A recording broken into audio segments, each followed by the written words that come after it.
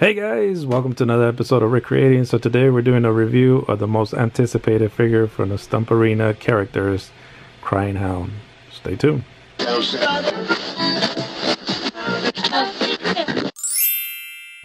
Alright guys, so this guy is by far the most anticipated figure from the Stump Arena characters.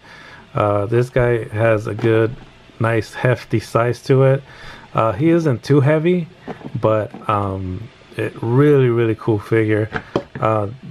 Definitely must have in your arsenal if you're collecting the Archie comics characters.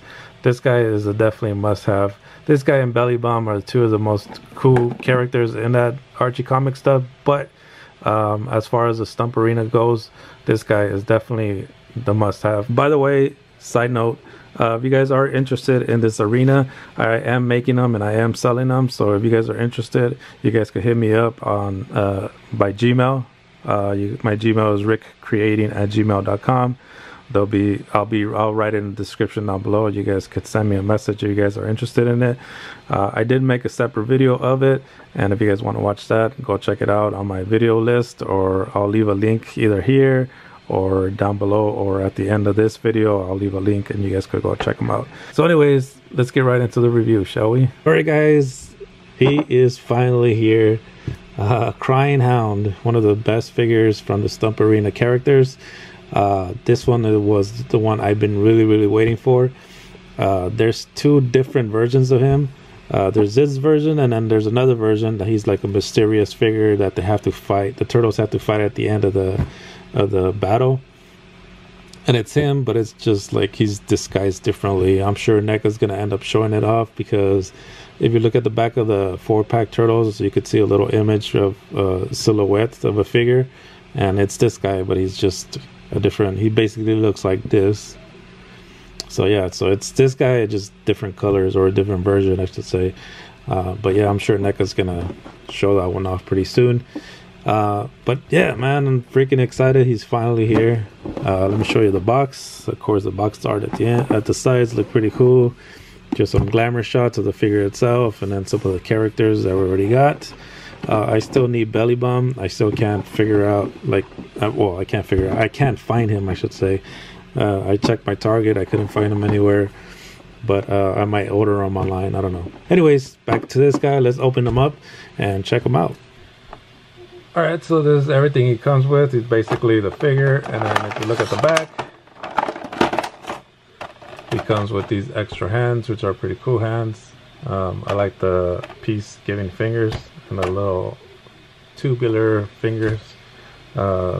Let's open them up. Alright guys, so this guy is finally here in hand. He feels pretty hefty. He doesn't weigh too much, but he's pretty decent. There's pretty nice weight to it. He's got a good size to him, but he still balances pretty well, even though he looks top heavy. He's got some big feet, so that helps with the balancing. Alright, so let's jump right into the articulation. The feet do move back and forth, and then you do have a pivot there, so that's pretty nice. And then they're double jointed at the knee, and that's as far back as you could get it, which is really good range. And then let's kick forward. He kicks forward that much, so you can still drop kick a figure if you want him to drop kick somebody. What I did notice is that the biceps do not have a joint here. Usually it's cut off here and it's a joint, and you could rotate the joint on the bicep, but for these figures you can't. For this particular figure you can't for some reason, but you still give a good range as far as the arms go. You could move them all, you could rotate them all the way around if you choose to, both the top and the bottom. And it is single jointed here at the elbow, which is pretty weird as well. So you only get a 90-degree angle, but it's still pretty good. I'm thinking if there was a double joint to the elbow, it wouldn't make much of a difference, because the biceps are too big, and that will hinder the hand from, or the forearm from moving even further back, because the biceps are too big. I have other figures that I'll do reviews for, and I'll show you guys. Even if it had a second joint there, it still wouldn't. I think the range of motion will still be the same because of the bicep size. But that's pretty cool. And then also the hands. Oh, I just pulled that hand out. The hands do move forward and back, and of course you got the full rotation there. and that's for all 4 arms, of course. Rotation, and then same thing over here. As far as the crunch goes, you do get, oh, you do a really good crunch. Check that out. So he does lean forward pretty well. You do have a big gap up there, but I really don't care about that stuff. For me, it's not a big deal. And then he does move back that much. And then you got a really good rotation of the head. You can move it sideways, that way, move it up that much, and then move it down that much. And I also got like a little pivot there, a little swivel, I guess. You can rotate it around like he's got a bad attitude. Like, talk to the hand, you know. But but anyways, yeah, so articulation's pretty well. You could get some pretty good moves off of this guy. Let me do some comparisons so you guys could see the size of this massive boy. So here's the turtle compared to him. So as you guys could see, it's a pretty good size. Here's sideways. And then let me show you the extra hands. So you got quite a few hands here. 2, 4, 6 extra hands, and of course you got your grippy hands, or the hands that you could pick up one of the turtles, maybe pick them up from their feet, which don't really grab onto the feet, but maybe their hands. No, you still can't. It hangs in there, but it doesn't really grab on. There's still a lot of gap between the hand and the arm. Get a close up of that.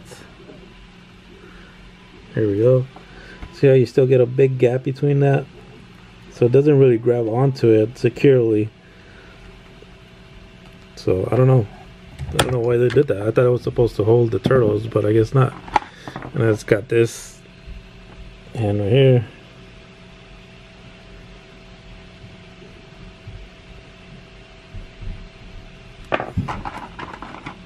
It's got a peace sign hand. It's got a totally tubular hand. It's got 2 of those. And then another gripping hand. And then of course the hands that he has on now. So that's basically all he comes with. Of course, all the Archie comic figures, the Stump Arena Turtles figures are the ones that are just coming with extra hands, nothing else but extra hands. Again, it would have been nice if they would have threw a chair in there, or a soft drink cup, or popcorn, or ice cream, or something that you could decorate like an arena with, you know. So yeah, guys, that's gonna wrap it up. I hope you've enjoyed this little video. Like I said, this guy is a must-have if you're collecting the Archie comic figures. You must pick this guy up. Him and Belly Bomb are the 2 figures that you have to have in your collection. Anyways, thank you guys so much for watching. If you enjoyed this episode, don't forget to hit a thumbs up. If you're new to the channel, don't forget to subscribe, because if you guys do, guess what? You guys will see me on the next one. Peace.